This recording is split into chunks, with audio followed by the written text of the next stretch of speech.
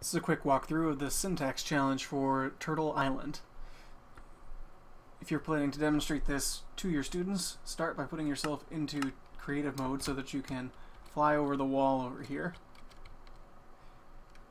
You can press this button to teleport yourself to the challenge area. In the chest there will be some home blocks, a good chance to talk about how those work. Place one right on this home block here, or any other spot in the world where you see one of those. There are going to be some assistant turtles throughout this challenge. Anytime you see an assistant turtle, you can just run the program that's already on there. Although sometimes they might not work until a certain condition has been met. So this one has a pretty simple program just designed to open the door for us. And how that worked is it broke a piece of sand that was actually transmitting that redstone signal back there behind the wall. So now that the signal has been broken, the pistons close and the path has been cleared.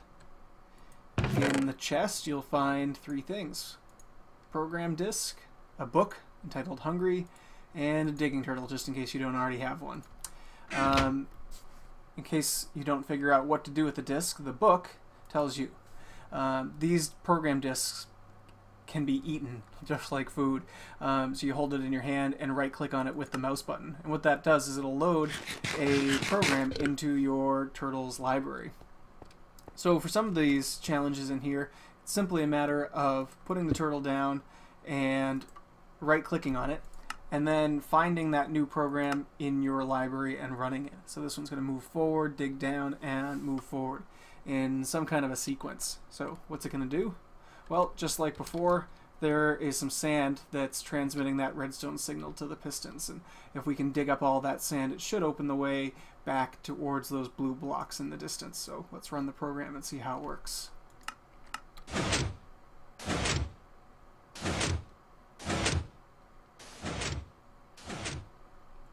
Pretty simple. You can go through now, but it's better to come and try to find a way to get your turtle. This is not a build allow block, so you won't be able to use a pickaxe even if you brought one.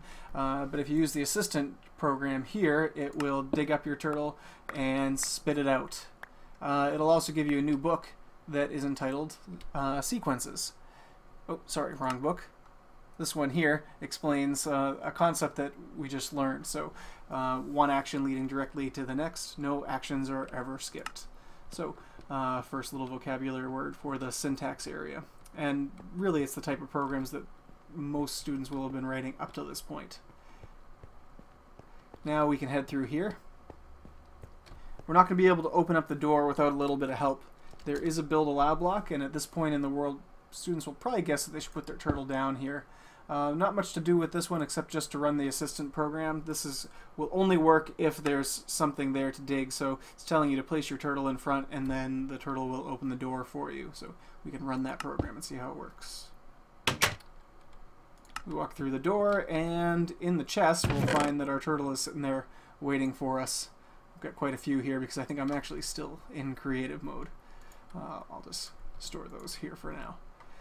We got a new disk called Loop Example, so let's have a taste and see what that looks like. Okay, now it's going to get pretty dark through here, but there's a simple piston mechanism up here that you can activate by pulling the lever. So go ahead and pull that, and then take a walk over this way. Now, most students will be able to guess what the point of this challenge is. It's similar to before, except we're going to turn on all of these lamps. And the way it works, well, we have a hopper here filled with redstone blocks. As soon as you place your turtle there, it's actually going to start filling up with those blocks. So that should happen automatically. If we check the program, we have a new one called Loop Example. So let's see what that does. It's going to place up and move forward. And we have this new syntax here. A couple new blocks of code that we haven't used before. Repeat 12 times, do, and end. What's important about this is that these have to be used in the same order. So it always has to start with repeat, and then some kind of a number or a phrase that is equivalent to a number, and the word do. And the word do in this case is going to indicate the beginning of the loop. And the word end is going to indicate the end of the loop. So these two commands here are going to be repeated 12 times. going to place a block up and move forward, lighting the path along the way.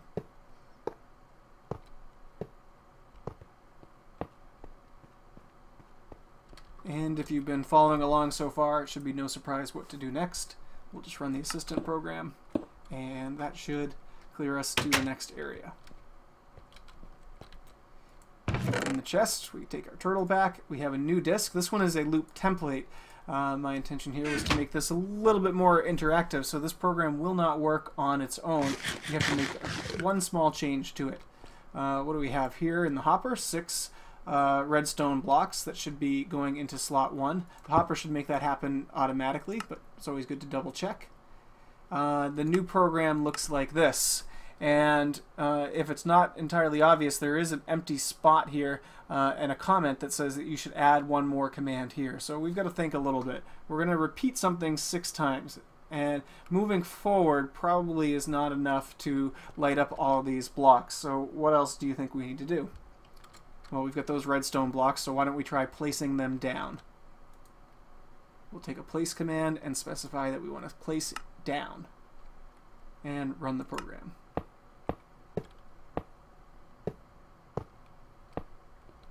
Alright, now from here we can again use the assistant program. The assistant will turn back around and open the door for us. If you're curious about the redstone stuff here, it's a simple AND gate, which is just making sure that that this part has actually been completed. So the assistant will not actually open the door if a student has never placed any redstone blocks down. New book, it's about loops. So at this point now we've actually run 2 programs with loops, and it explains a little bit about what that word means. Moving on. Next floor of the building, we have a chest and a new disc with something called a while loop example in it, and another book about loops number 2. So let's take a look at that book. What if you don't know how many times to repeat? So a while loop is something that's a little bit more complicated than the repeat loop, because you have to specify some kind of condition for the loop to check. As long as that condition is true, it's going to keep doing the actions in the loop. And as soon as it checks that condition and finds that it's false, it's going to break out of the loop and continue with the rest of the program. So we can run that program. We can eat that disk, which will load it into our library. Now this turtle here is actually a demo turtle, so even if we didn't do that, it'll all be set up with the it'll already be set up with the while loop example. So what's this going to do? Instead of repeat, we have while, and instead of a number of times, we have this condition here that it's going to be checking for. So basically, we're inspecting the block that's in front of the turtle and checking to see if that block is equal to sand. And as long as it is, it's going to dig. And if it's not, it's not going to do that at all. So right now, there's no sand in front of it, so nothing's going to happen. Is worth noting that there's a little bit of a hidden code here that's just going to do a little bit of an extra step, which will try to put some sand into the chest. But in order to do that, we have to get some sand here. So that's what this command block is for. We can place some sand. If we run this program now, it will dig up that sand and store it in the chest. If you want to experiment with this a little bit more, we could try placing 2 blocks of sand. What do you think will happen? Well, the while loop is going to make sure that as long as there's sand there, it just continues to dig. So this would work with 2 blocks of sand just as well.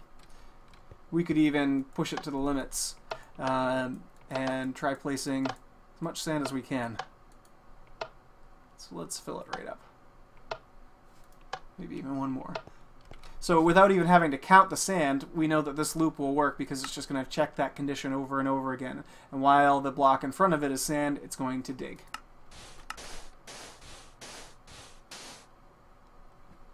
Now the pistons have closed here. In order for us to move on, we're actually going to need to take the sand out of the chest. Little trick just to make sure that people actually do get this turtle to dig up at least 1 block of sand before they try to move on. Okay, let's place our turtle down here. See what's in the chest. A while loop template, which means again that we're going to have to add something to this program in order for it to work. So You can probably guess that the point here is to dig through the dirt this time, and probably to move forward as well. We don't know exactly how much dirt there is here, so we can't just repeat this a certain number of times either once we figure out the sequence. So let's see what the template looks like. Okay, we have a while loop, and it's checking for a certain kind of, well, it's blank. We have a pattern that's going to be repeated, hopefully, digging, moving forward, and digging up, but we need to put something here. If it's not obvious, we're going to add a block here, so we get to choose any type of block we want. Command for that looks like this, and we can simply type in the name of the block we want. So if I made a mistake and put in stone or something, this program won't do anything, but if I choose the correct block, dirt, and press OK and run it, it will dig all the way through the dirt.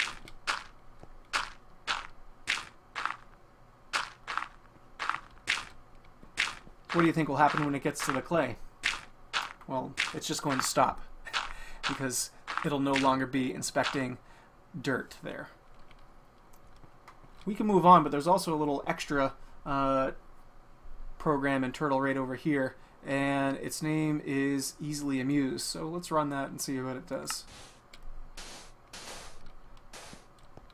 While we're doing that, we can take a look at this infinite loop program. That's a copy of the same program that turtle's running.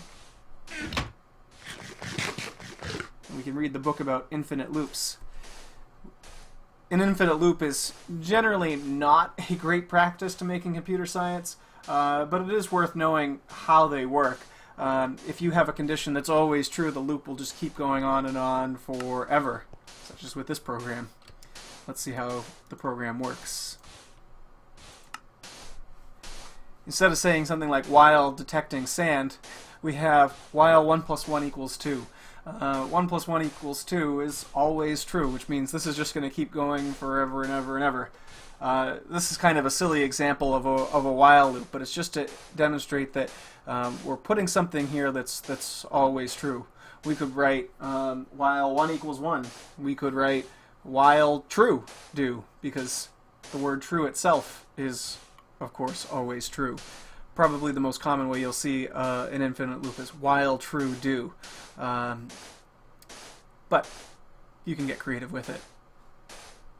Generally, it's a good idea to stop an infinite loop before you go on. Otherwise, the server is going to have to continue processing that turtle's program.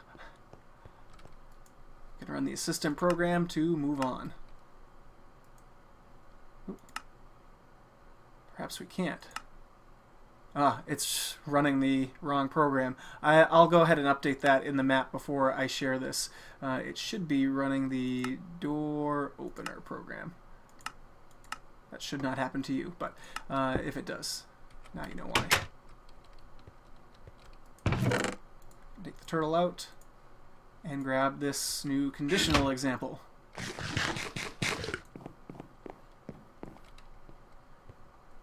Okay, so we place the turtle here, and let's take a look at the program first.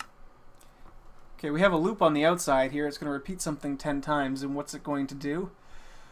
Well, if it detects grass, then it's going to dig it up. And that's all there is happening here. It's also going to move forward. This is kind of important to explain this in a way that makes sense. We have 2 steps to the loop. The first is a check for grass, and the second is to move forward. So that would be the sequence, but this is really the first program we've seen where not every command will necessarily happen in the same order. So typically, like with any kind of a loop, or just a regular sequence program, we're going to have one action and then the other. If we want the program to do different things in different situations, an if block is a really good way to do that. So sometimes the dig command might get skipped altogether while it's repeating this sequence 10 times. So sometimes if it doesn't detect grass, it's just going to move forward. So let's see what that looks like.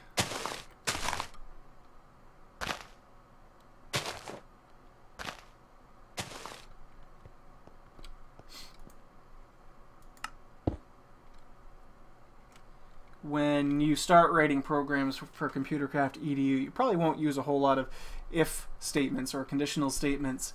It's much simpler just to think about like the main actions you'd want to repeat. But in a real Minecraft world with a terrain that's so variable and unpredictable, having if statements throughout your code allows it to be much more effective and much more flexible. Such as by this example, if we were mining and there were some gaps in the path ahead, we could fill those gaps with an if block. In this case, I think we're going to be filling it with grass blocks. If we tried to place down a block in every single position, the turtle's going to crash as soon as it starts because it doesn't need to do it all the time. It only needs to do it when there's nothing below it. So let's take a look at the template and see how that works. Oh, where is the template?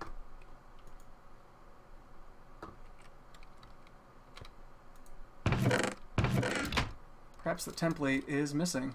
I'll fix that as well. The intended program for this one is largely the same, except we're going to be inspecting down. And if and we're not going to be checking for grass, we'll check for air. So if that block below, it doesn't exist, if it's air, we can place a block down and then move forward.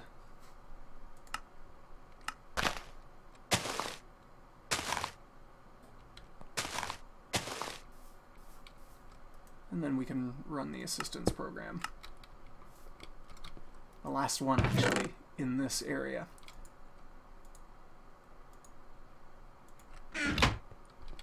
Okay, the final area is up ahead, and it's just one last program just to kind of demonstrate the power of using a couple lines of code to make something quite complicated.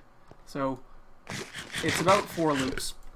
Now, for the lessons that I teach with ComputerCraft EDU, I don't necessarily go into for loops with everybody, but it's good to know that they exist and to kind of see some of the potential of using them. So you can talk about this program to whatever extent you feel comfortable, and then show them what it does. So when you run this program, first thing it does is it clears out that redstone, which is your key to exit the room and move on.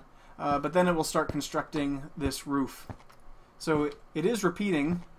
It's repeating that pattern 4 times, but it's also going to do it again in a slightly different way. So for the second iteration, you're going to see it's going to reposition itself and then do the same type of movement, but in a shorter way. So that's how what the for loop is enabling us to do. So it's going to make kind of a pyramid-shaped roof. Anyway, I hope this is helpful for explaining or walking through the syntax area of Turtle Island. If there's any other way that I can help, feel free to leave a comment on the video. I do recognize that there might be some parts of this that are a little bit buggy or not intuitively obvious. If your students run into trouble with it, don't hesitate just to move them on or make the whole thing optional. Anyway, let me know what you think, or feel free to let me know if you have any questions. Thanks for watching.